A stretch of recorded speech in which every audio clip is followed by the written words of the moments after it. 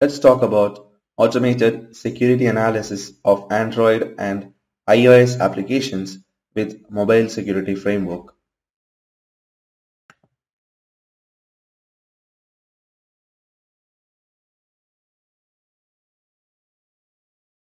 Consider a typical mobile application pen test.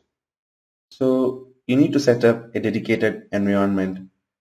You should either have devices or configured virtual machines, Android or iOS virtual machines. Then you need tools to access and extract the data in transit like HTTP proxies, SQLite viewer for viewing SQLite DB files and all those things. Again, you need another set of tools for performing security assessment. And one another important part or aspect of mobile application pen test is the manual code review. So you have to do the manual code review.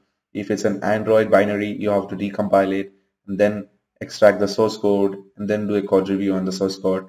Or if it's a white box testing where you have access to the source code, again you have to go through the source code and perform a security code review. Again, the assessment should cover the OWASP mobile top 10 and the OWASP web top 10 in case of hybrid application. So these days mobile applications are hybrid.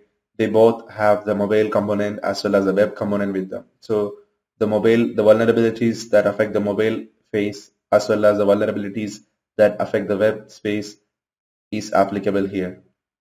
Again, the same process follows when a new release or update for the mobile application happens. This is really a cumbersome process. Like whenever there is a minor update or a new major version release or change, you have to go through the whole process. And again, it's not really an easy job. You have to have all the environment ready and set up so that you can start testing a new application version or build. So this is really a cumbersome process. And in that space comes the importance of mobile security framework. The mobile security framework is an open source mobile application, Android or iOS automated pen testing framework capable of performing static and dynamic security analysis. The current version supports Android compressed source code zip file, iOS compressed source code zip file. So any of the four can be the input. And as of now, the framework only supports dynamic analysis of Android binaries.